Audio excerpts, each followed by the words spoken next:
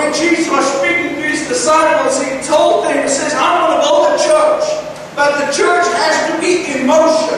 The church has to expand. The church has to grow. And the only way for the church to grow is if new souls are added to the church. My kingdom has to be built with living stones. And the only way for the church to continue to be built is if we can add supply to Jesus, which are souls. And the only place we're going to find those bricks are behind the gates of hell. Because the devil's not going to let them go. They are not going to walk up to the devil and say, oh, please, Mr. Lucifer, won't you release my family member? Won't you please give up my brother or my sister or my son? Or please, I want them to serve God with me. You know what he's going to do? He's going to come against him. Yeah. He's going to pour down all the temptation he has down upon your head. He's going to come at you with all the fiery darts that he can shoot at you. He's going to try to stop you.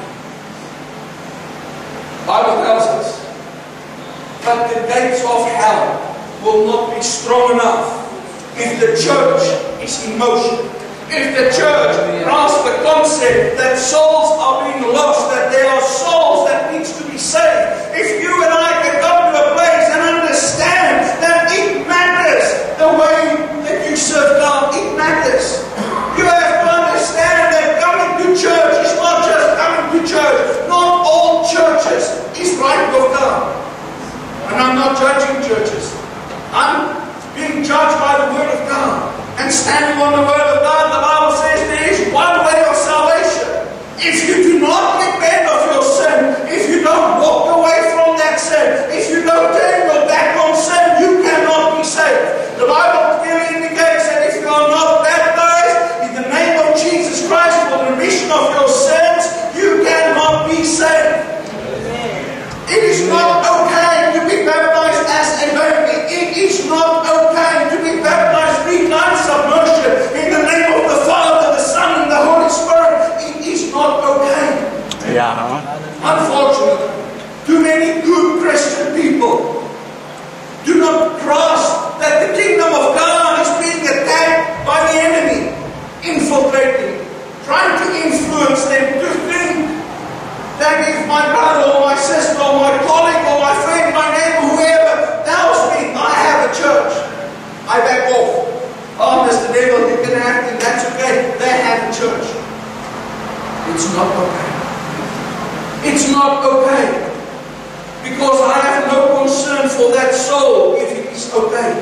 I don't care if they burn in hell. I don't care if they rot in hell as long as I am saved. You're going to find out that you're going to stand before the King of the kingdom of heaven and he's going to say, but I care. And if God cares about the salvation of souls, then we better start to care. We better start and say, God, give me a new passion for the kingdom of God. God, give me a new passion for your purpose. Why, Lord, did you save me? Just so that I can sit back and walk the pews on a Sunday? Lord, did you save me just so that I can sit back and relax? No. God saved us so that we can fall in line and start to attack the gates of hell that are holding on to the prisoners that God paid His blood for to set them free.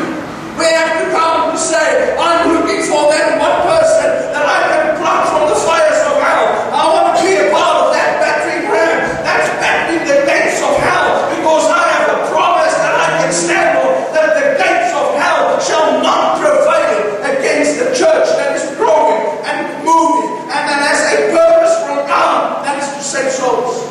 Amen. The gates of hell shall not prevail. If we start to battle, if we start to pray.